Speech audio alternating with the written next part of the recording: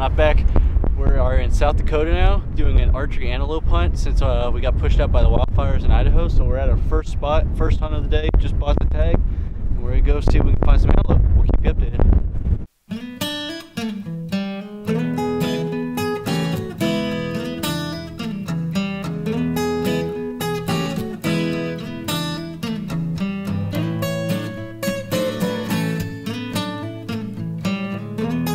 We are 3 miles in. We've been hiking this big ridge down this valley, and we've been glassing, haven't seen anything. And we were just about to get to the end, and Justin just spotted 2 nice buck.